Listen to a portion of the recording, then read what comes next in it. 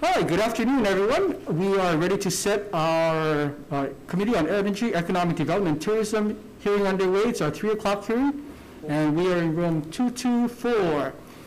We have a number of items on the agenda, but sorry, I have to take care of some housekeeping announcements to tell you that this meeting, including the audio and video of remote participants, is being streamed live on YouTube.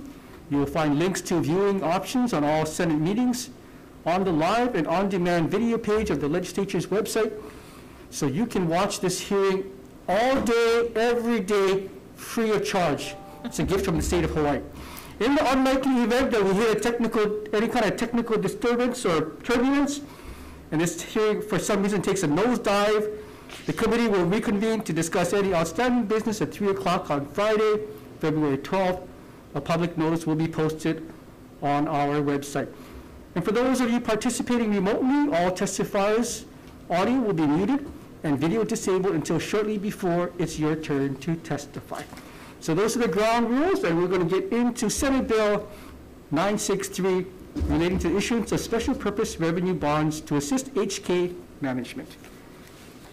And first on our testifiers list, we have Craig Hirai, the Director of Budget and Finance, has submitted commentary.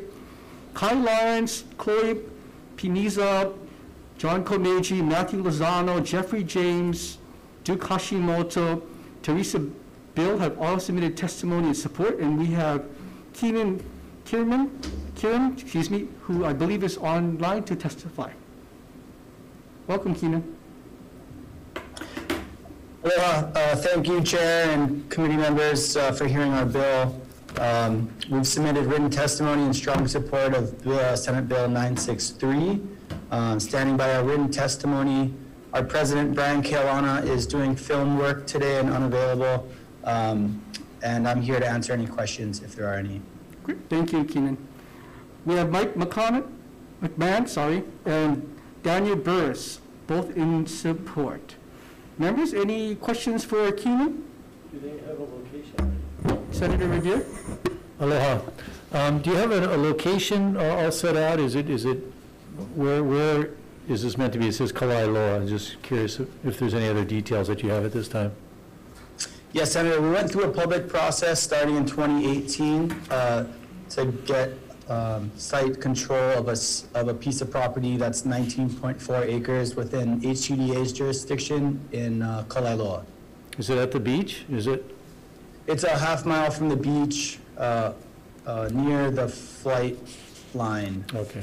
Shares a fence with Barbers Point Airfield. Got it. Okay, thank you. That's all. I just was curious. Thank you. He's going to be your first customer. I can help you right there. Senator Misalucha? I'm good. Okay. Thank you. Thank you for joining us, Keenan. All right, thank you all. You're welcome. Mahalo. We're moving on to the next bill, SB 1033. This is regarding the stadium's emergency appropriation. On our testifiers list, we have Scott Chan from the Stadium Authority. Good afternoon, Chair, Vice Chair, committee members. My name is Scott Chan. I represent the Stadium Authority. Thank you for allowing us to submit testimony regarding Senate Bill 1033. 2020 was a very difficult year for many, and we were not spared either. Because of COVID-19, for the very first time in 45 years, we are here to seek assistance from you and respectfully request some kind of cash infusion or at least financial relief in order for us to sustain our operations.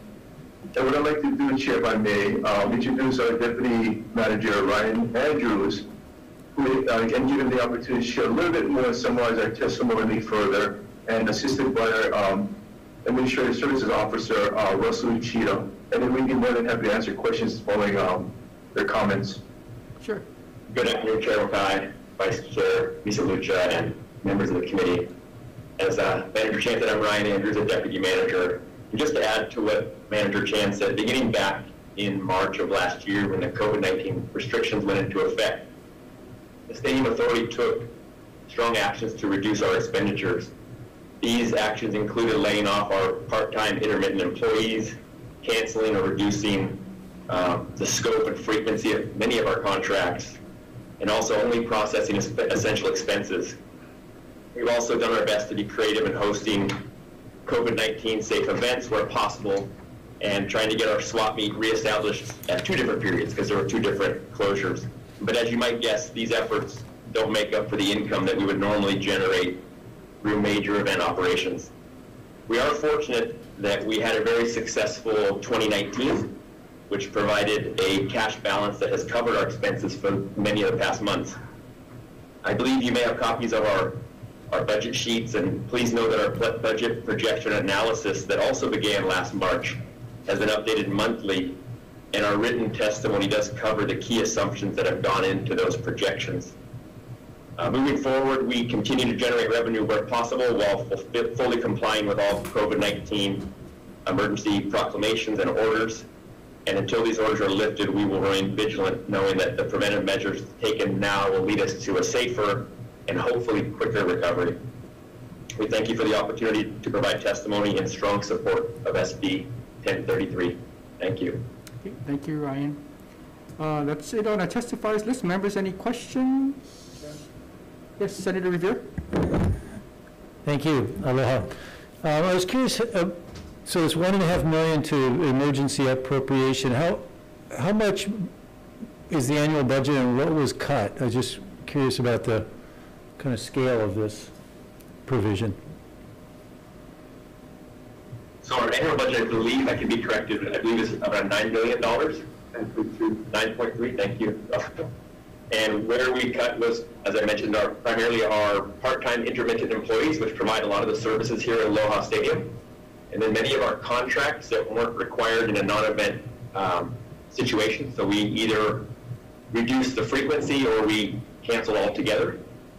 So you've cut the budget back to, I'm sorry, how much? It was 9 typically, and you're down to what now?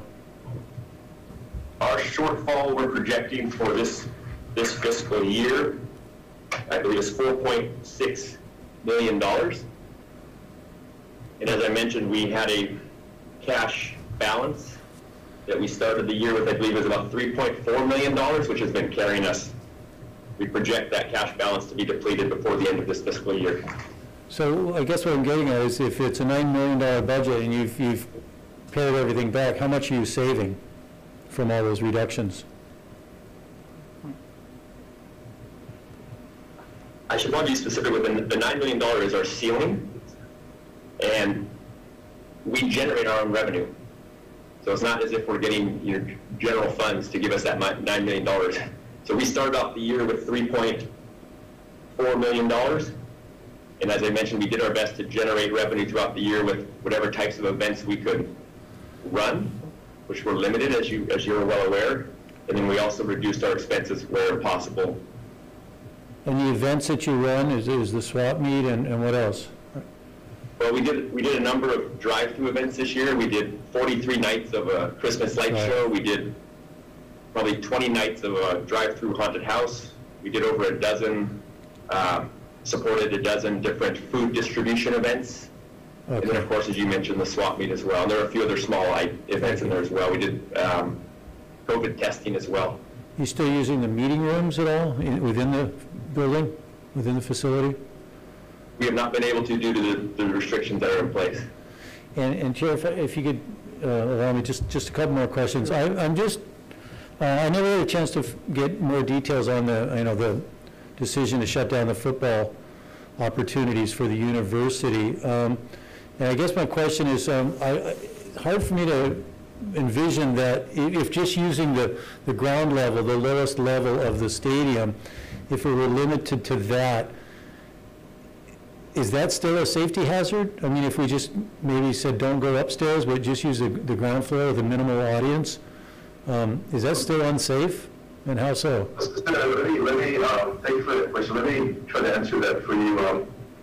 You have to realize that the facility has been sitting idle for almost a year now, and with very little maintenance or any kind of monitoring that needs to take place.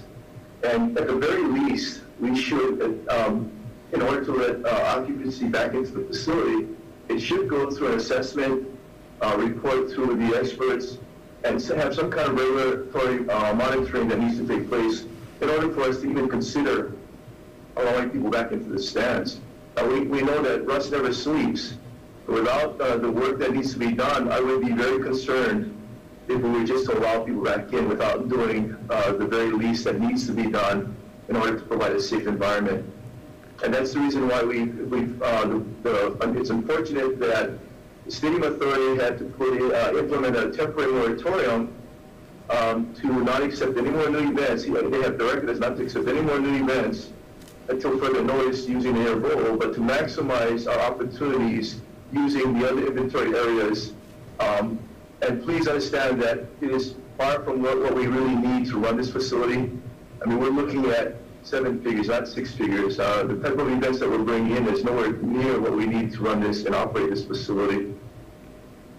So a football game would make, I guess what I'm thinking is, university is now looking at spending millions of dollars to buy bleachers for, their field. What if they were to pay a couple $1 million to spruce up the ground level there and just have minimal seating at the stadium? Wouldn't that generate revenue for you and allow them a place where they could play a college game? It wouldn't be appropriate for me to answer on behalf of the university, but I do know that we still have to work within the restrictions, and that was some of the challenge that we had with some of their non-suited up players and our working staff. I'm not sure that pencils out. That's something that they would have to look at to see if that would make sense to allow people back in, and what would those numbers be, because we are still operating under the restriction at this point in time. Okay, we'll leave it there. Thank you. Chair, I have a question. Senator Misalucha? Okay, Scott, in your testimony, you indicated that you're hoping that the subsidy would carry through December of 2021, right? And at which point you said that you hope that there would be less restrictive, more positive post-COVID-19 environment. So I'd like to quote the chair. He always says this: hope is not a strategy. So I'm wondering if you already have a vision or some plan how you could carry forth and generate the necessary revenues so that at the end of December 2021, you're not coming back to the legislature for additional monies. I'll go ahead and try to address this question. It's a very good question. I want to be very specific, though. First of all, this emergency request is to get us through this fiscal year. Correct. The 2.5 that we're asking in the biennium is to get us through December, as you mentioned. We do have, and of course, we do hope that the environment for running events is much better by then, but as you said, hope isn't something that we should hang our hat on. So we do have a strategic plan in place right now to really expand operations of our parking lot, which in the past we haven't been able to do because we've had to reserve parking for major events such as UH. Now knowing that right now we have kind of a clean slate, we can start entertaining more events in the parking lot and growing our swap meet as well, which has been our biggest revenue source for decades. So for instance, hosting things like larger craft fairs. We have, for instance, a drive-in concert starting this Sunday. So doing activities like that. So, Senator, as well as we are doing our best to try and close that gap, lessen the gap. But there is no guarantees because, as you know, they're all rough estimates. I do know, though, if we don't reach those target numbers, there is no other opportunity. We will have to shut operations down. So we cannot speculate whether or not we will have that money other than this process that we have in front of us. And I don't want to get to a point where we run out of money and there's no way of us operating. And I can't provide any guarantees. We're doing our best to maximize the other inventory areas under the conditions that we are under to make it work. And whatever numbers that we can provide that lessens the number that we need to ask for, that is all our goal and our intent. Okay. As long as you're mindful that such a plan is in place, I think that's what we want, that reassurance. Thank you. Well, we're definitely being innovative and creative. We're really concentrating on several events. We're looking at drive-through driving concerts. We're looking at craft fairs. We're looking at events that will enhance the swap meet that's staring us right in the face. That would be a great opportunity for us to increase revenue there. We're also working with and it may not be in revenue opportunity, but we're also entertaining the thought of the vaccine distribution with those involved. We're looking at still food distribution. So we're, graduations, the rental cars that helped substantially earlier. But we're trying to be very innovative in terms of what we bring to our facility and think outside the box. Sounds good. Thank you. Thank you. Thank you for thinking outside the stadium. Scott, I have a couple of questions with regard to the ask here. So, from what I remember in your board meetings, if you get no new cash infusion, you're going to run out of money in March of this year, correct?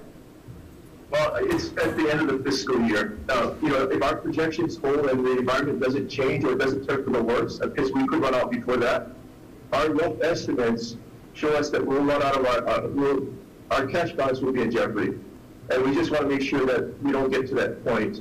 We're hoping that what we do now will carry us even further. Okay, let me sorry, I don't want to be a doomsdayer, but like if you have no help from the legislature, come end of fiscal year, come end of June of this year, what does that mean? You just shutter the place and walk away, or what happens if you don't get any kind of assistance? Well, I would hate to say that, but that's the only alternative that I know. We're going to have to shut down. There's no other way for us to pay for our expenditure or expenses. No, that's terrible. Because of COVID-19, there's no opportunity for us to bring in large events, which is a major part of generating revenue for us. And it's been almost 10 months that we're unable to do that. Okay, and then, Is he talking about in the stadium, the large events? yeah, large events outside the stadium, correct? I mean, your revenue opportunities are outside the stadium. Well, it's within the property, but outside the facility. Well, we're still trying to maximize our use within some of the areas that we can, if it allows us to do that. So nothing would be within the stadium, that's what I just want to clarify. Yeah, so, go ahead, Senator Rivera. So nothing will occur within the stadium itself. And so I just want to be clear on that, because you guys have deemed it unsafe? Or would you have some events in the stadium? No, that's not accurate. We cannot have occupancy of the stadium. We can have people on the field, not in the stands at this point. So that's how we were able to operate the University of Hawaii games this year, and the Hula Bowl as well. And potentially we might be doing the same with some graduation ceremonies that get then streamed out into a podcast or on a screen. But there's no chance that you could do the UH football games if there were no fans in the stands. Could you still do a football game there? Yes, we could. Yes. So, Senator, you asked right now under the what we know today. The answer to that is yes. We can still do that. In fact, we're even contemplating whether high school can come back this year if they decide to, and we're having those conversations as well. But if people wanted to be in the stands, that's where you draw the line and say that cannot be? Because we feel that at the very least, we need to do the assessment report first, so let the experts be the judge of that. And they did render a report that said it was unsafe? They have, but they have, Senator, but part of our request for the biennium is, because we don't have that money to implement that program, we're asking for that money as well to try and see if we can get that monitoring and assessment done. So I'm sorry, I'm sorry, I don't follow that. I don't know the answer to this. So there was a report that deemed it unsafe, or due to lack of funds, without a report, you've deemed it unsafe? How did this come to be? There was a report that says the work that needs to be done at our facility that needs to be addressed. Okay, thank you. Okay, so I'm still confused as well. From what I heard you say, Scott, you want to do an assessment to make sure that the stadium as currently standing is safe, but you haven't done the assessment for this year, correct? Correct. And how much would that assessment cost? We're making a request for $600 per biennium, for the biennium coming out, $300 per year. Wait, $600?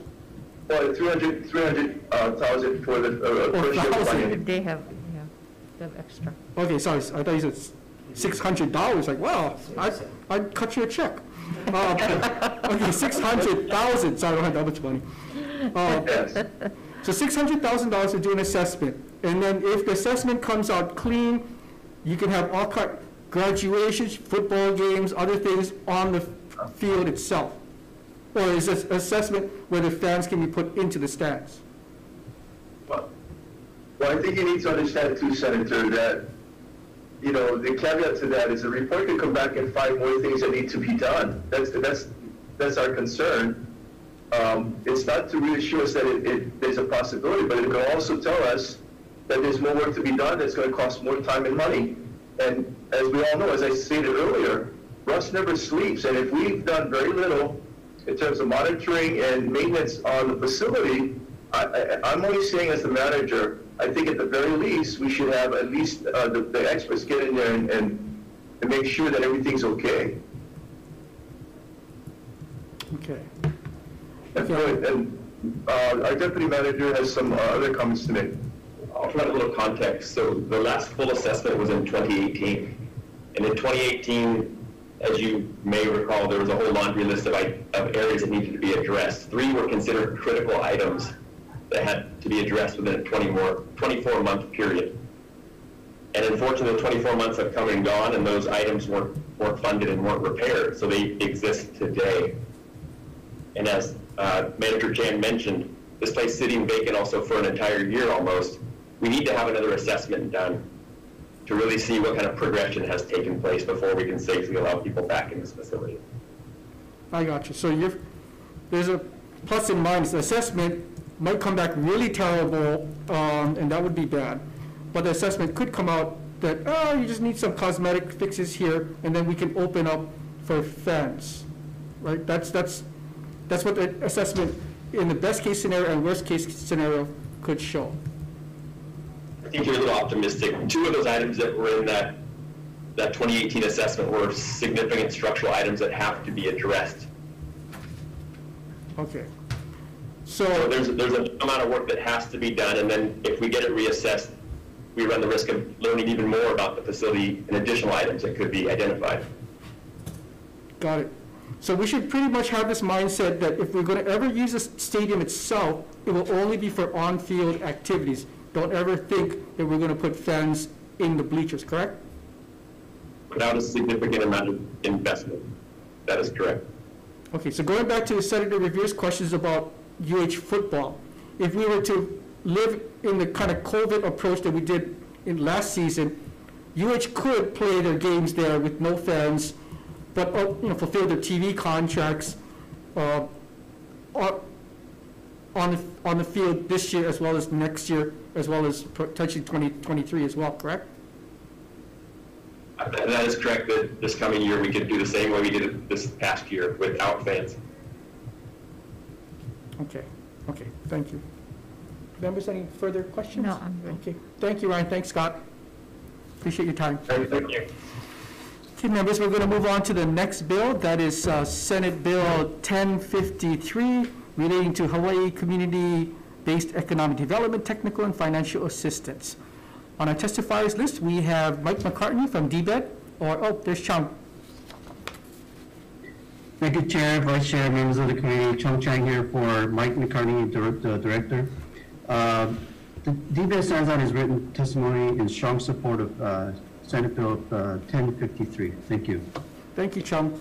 And we have testimony from Eric Abe. He's from the Hawaii Primary Care Association in support. Members, any questions of Chung? No? Okay, thank you, Chung. We're going to move on to our next bill, which is Senate Bill 927, relating to taxation. First on our testifiers list, we have Len Higashi from HTDC.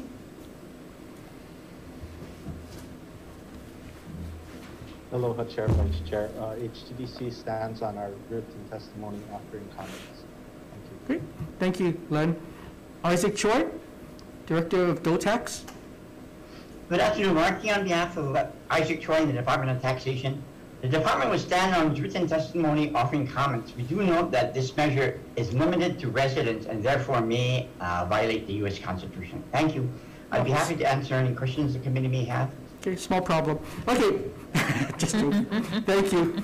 Kristen Sakamoto, Deputy Attorney General, has submitted commentary. Tom Yamachika, Tax Foundation, has submitted commentary. And Jeffrey Hong from Tecmana has submitted commentary. Members, any questions of LEM or DOTAX? No? Okay, thank you, gentlemen.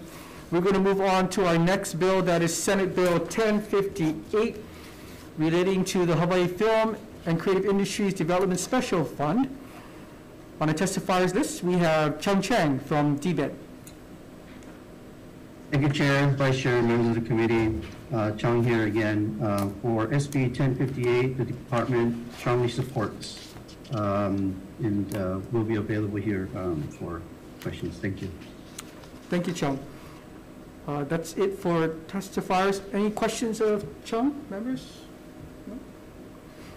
Chung, I just have a clarifying question. This is a bill that will allow proceeds from the revenues from the film office, or not film office, but the film studio in Diamond Head to be put into the special fund instead of the general fund. Is that what this bill is about? Thank you, Chair, for that question. I'm going to ask Georgia, our CID administrator, to help answer that question. Thank you. Yeah, thank you, Chung. Thank you, Chair, members of the committee. Yes, it's intended actually currently for the Kalailoa property. We know that there would be an impact for the Hawai'i Film Studio facility as it does go directly to the general fund. So that would actually be separated out. We could certainly clarify that language in any kind of amendments going forward. Okay, got it. Thank you. Members, any further questions? Okay, thank you, Georgia. Thank you, Chung. We're going to move on to the last bill on the agenda, that is Senate Bill 921, relating to taxation. On our testifiers list, we have Donnie Dawson from DBED. Aloha, Chair, members of the committee. Thank you for the opportunity to testify. DBED stands on its comments, its written comments regarding this measure, and I'm available to answer any questions that any of the committee may have. Okay, thank you, Donnie. Isaac Choi from DOTAX. Aloha, Chair, Vice Chair, member of the committee, Titin Sakata, on behalf of Department of Taxation. We stand on our written testimony, providing comments, available for questions. Thank you. Oh, thank you. We have Cynthia Johiro, from Deputy Attorney General, has submitted commentary. Bruce Coppola from the Motion Picture Association of America has submitted testimony opposition. Sandy Wong for Island Film Group. Is Sandy Wong around? Senator, they're not present. Oh, okay, Sandy's not there. Tom Yamachika from the Tax Foundation. Is Tom around? Senator, they're not present. Okay, no Tom. And we have Vailea Constantinao from the Honolulu Film Office has submitted commentary. Members, any questions of DOTAX or Donnie Dawson? No? Okay. Thank you, members. We're going to go into a brief recess for decision making.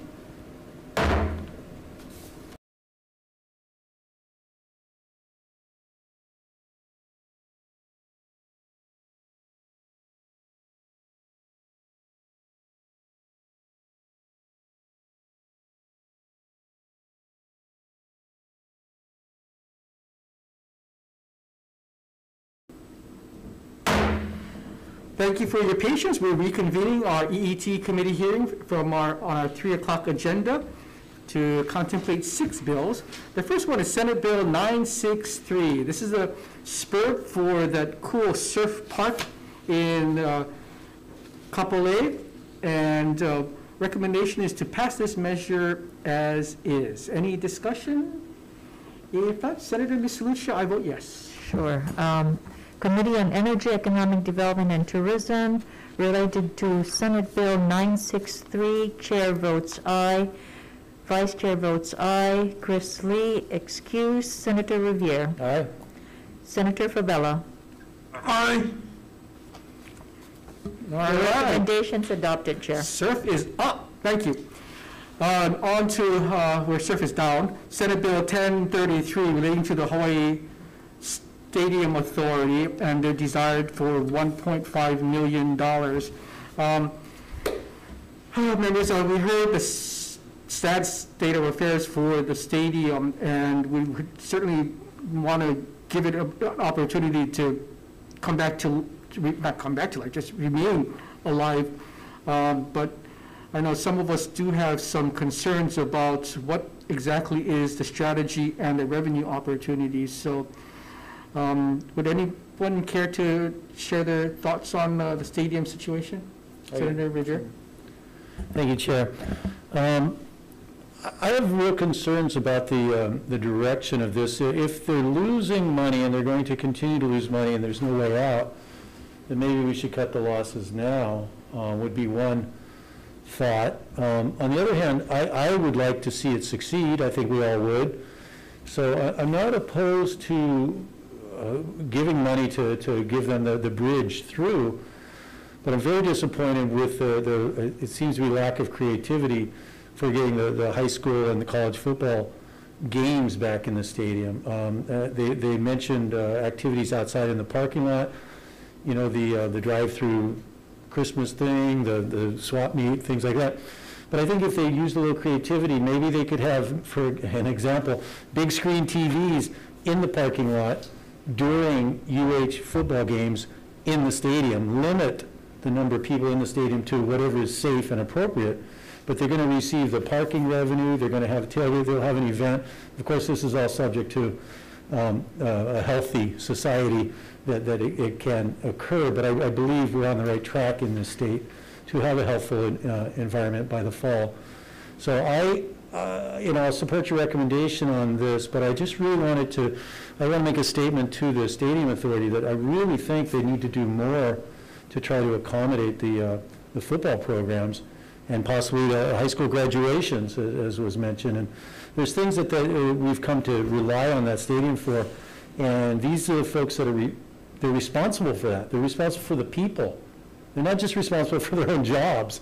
They're responsible for providing that public facility for the needs of the public. And I'm not confident that they're looking at it as earnestly and passionately as I think they should. So I'd like to send that message. Thank you. Thank you, Senator. Anyone else with comments? I echo his sentiments. Yeah. I mean, I think we all want to see the stadium do better, but I think the staff there has tried to turn over every possible stone, but yes, there could be some creative outlets that will provide them the revenues that they need to keep that place alive. And so in the committee report, Senator Rivera, we take your recommendation, and we're just going to put in the committee report that we'd like to see the stadium work more closely with the University of Hawaii to figure out what exactly is the plan to make sure that both of them are able to, I was going to say thrive, but it's kind of hard to thrive in this COVID environment, but really try to expand opportunities rather than have these two options, build at Cook Field, should we do it at the stadium? As a committee, we got to figure out like what exactly is the right path for us to take. So actually, going back to the committee report, we'll just encourage the University of Hawaii and the Stadium Authority to work out to the best of their ability an agreement on the future of football at Aloha Stadium. But the recommendation for SB 1033 is to pass with technical amendments. Members, any discussion? If not, Senator Misilucha, I vote yes. Committee on Energy, Economic Development, and Tourism. As regards to SB 1033, Chair recommends pass this measure with amendments. Chair votes aye. Vice Chair votes with reservations. Senator Lee is excused. Senator Revere. Reservations. Senator Favela. No. Recommendation is adopted, Chair. Okay, we got out of there with one leg on. Okay, Senate Bill 1053 relating to the Hawaii Community-Based Economic, this is a CBED program. We heard testimony or read testimony about how it's really, this bill helps expand the benefits of the CBED program. So the recommendation is to pass this measure with amendments. Members, any discussion? Oh, I'm sorry, with tech amendments. If having heard no discussion, Senator Misalucha, I vote yes. Senate Bill 1053, Chair recommends to pass this measure with tech amendments. Are there any reservations? Any nays? The measure is adopted. Okay, thank you, members. We're on to our next measure, that is Senate Bill 927 relating to taxation. This is the bill that will hopefully help us lure more technologists here and go after the very rich technologists that decide to come to our beautiful islands to live. But there's a constitutional problem, so we're going to take care of that constitutional problem with regard to residency by deleting on page 1, lines 15 and 16, delete any residency requirement language there. But so suggestion is to pass this measure with that amendment. Members, any discussion? If not, Senator Misalucha, I vote yes. SB 927, the chair recommends to pass this measure with amendments. Chair votes aye, Vice Chair votes aye. Senator Lee 6Q, Senator Revere. Aye. Senator Favela. Aye. Your motion or your measure is adopted, Chair. Thank you. We're on to Senate Bill 1058 relating to the Hawaii Film and Creative Industries Development Special Fund. This is the bill that will allow for revenues both from the Diamond Hit Studio as well as a Kalailoa film hangar to have those funds go into this special fund rather than into the general fund. So the recommendation is to pass this measure with technical, non-substantive amendments. Members, any discussion? If not, Senator Misalucha, I vote yes. Committee on Energy, Economic Development, and Tourism, as regards to Senate Bill 1058, the chair recommends passing this measure with amendments. Chair votes aye, Vice Chair votes aye. Senator Lee 6Q, Senator Revere. Aye. Senator Favela. Aye. Your recommendation is adopted, Chair. Great, thank you, members. We're on the last bill, that is Senate Bill 921 relating to taxation. Now, this is a bill that will hurt an industry that is actually growing this year due to Hawaii being a great place and safe place to do films, and also people's insatiable appetite for wanting more content. So Hawaii is actually seeing its best year ever. And so I'd like to delete all the language in this bill except for on page 8, line 11. Right now, each production can have up to $15 million in production credits, and I'm going to reduce that number to 12 million, just so we can allow more people to avail themselves to this $50 million tax credit. And I think that the public deserves to know who is getting a tax credit and how much of a tax credit they're getting. We're not going to go into all the details as to who they hired and all the vendors, but just those two requirements are going to be placed on DBED to file a public disclosure identifying the name of the taxpayer who received the tax credit and the total amount of the tax credit received. So those are the two substantive amendments to this particular measure. Members, any discussion? If not, Senator Misalucha, I vote yes. Senate Bill 921, Chair recommends to pass it with substantive amendments. Chair votes aye, Vice Chair votes aye. Senator Lee 6Q, Senator Revere. Aye. Senator Favela. Aye. Your recommendation is adopted, Chair. Fantastic. So as they say in the film industry, that's a wrap.